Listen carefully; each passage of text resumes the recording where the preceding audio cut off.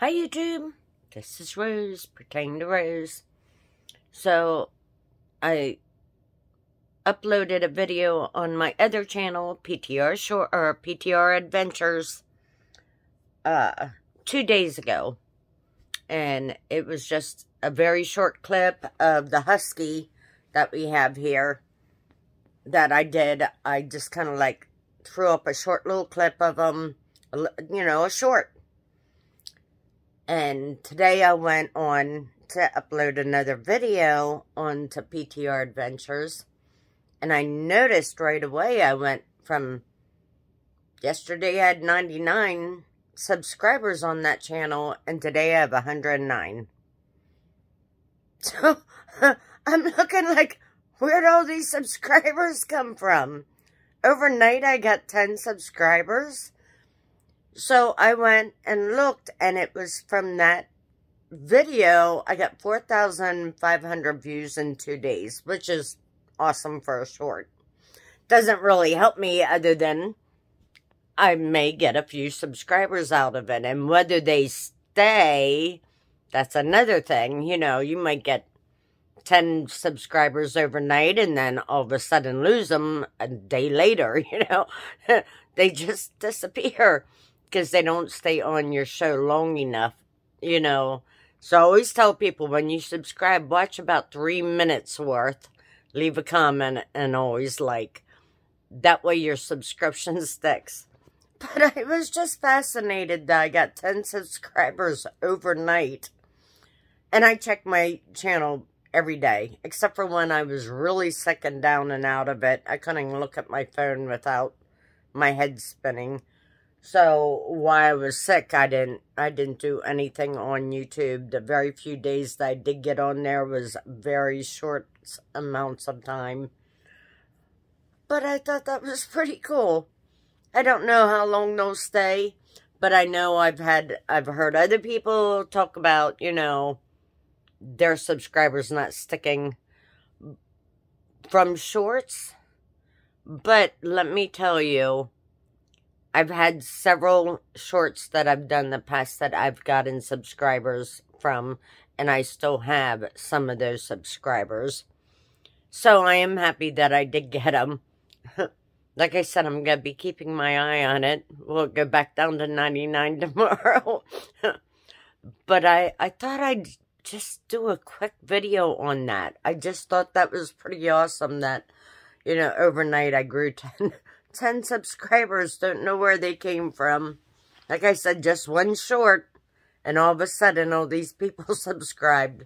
I hope it keeps going, and I hope a bunch of them stay.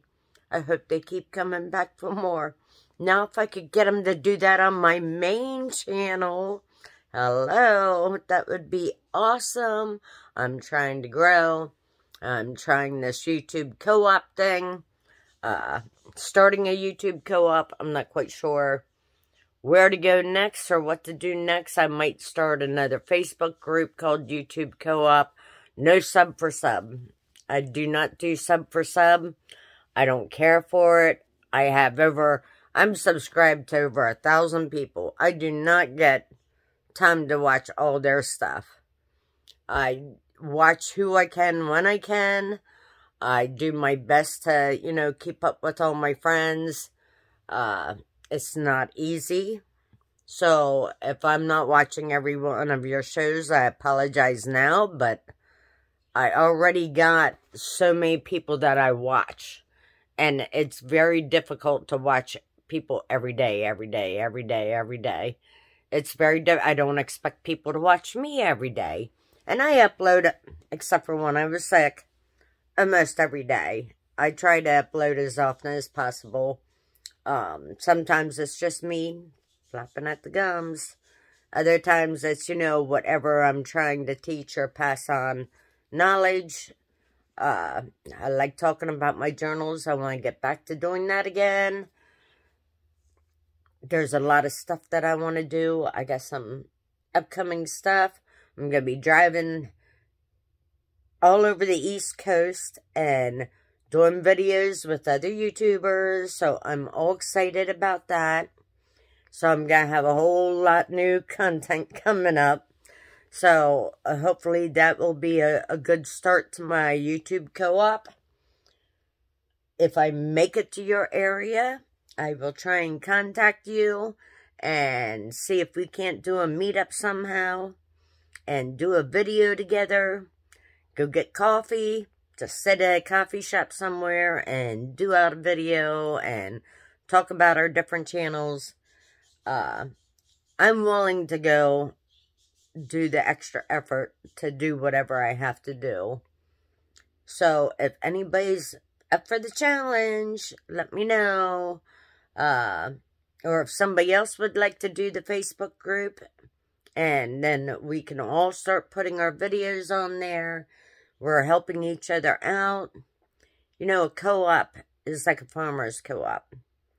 They band together in times of need to help each other out. They do businesses together. They come up with ideas together. They pass along whatever knowledge they have to each other. You know, that's what a co-op does. They become a member of the family. You know, they do a meetup where they get together and really discuss stuff. You know, whether it's over Zoom meetings or at a local bistro or something, you know. This is what they do. So this is where I'm looking right now. The idea is still just spinning around in my head. I did start a hashtag YouTube co-op. Although it won't let me put the little dash in there. So it says hashtag YouTube coop.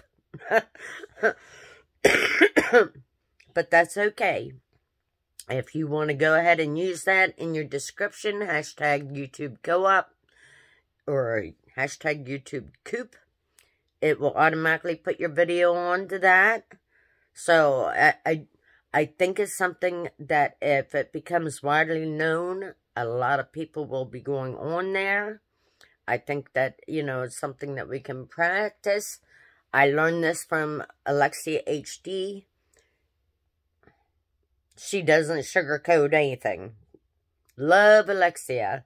So she had me do the word challenge with the hashtag AskAlexiaHD. And I just loved how it happened. She's still doing it. She's got another person doing this. So, so far I think there was 3 of us that did it. And now a 4th one's coming forward to do it.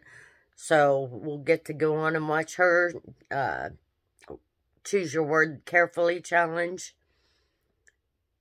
And I thought, this is such, she came up with this fantastic idea. I'm going to try it. So let's make it a thing. Let's get together, band our efforts together, and really do something with our lives. So I do watch like a lot of Roberta Blake and Think Media and stuff like that to learn. And no, I do not know how to edit my videos. No, I do not know how to make all the thumbprints and, you know, I don't know how to do all that. But I am willing to pay somebody to do it for me. My daughter is extremely busy right now and have not had a chance to do it. I'm excited to start getting something done and start growing, branding myself. I do have one Facebook group that I run now. I don't go on it very often. I put my videos on there and that's about it. I don't have time for much of anything else. Although I'm trying to get better at it. I have some ideas coming up. I've been brainstorming. So get your notepads out and your papers and pens. Whatever you want to use, your journals, and start writing down ideas. And let's work together. Let's work together and get something going. I've tried different things. I've tried WhatsApp groups. They did not work for me. I tried messenger groups. They did not work for me either. I'm on a ton of Facebook groups. TBR Creators, love his.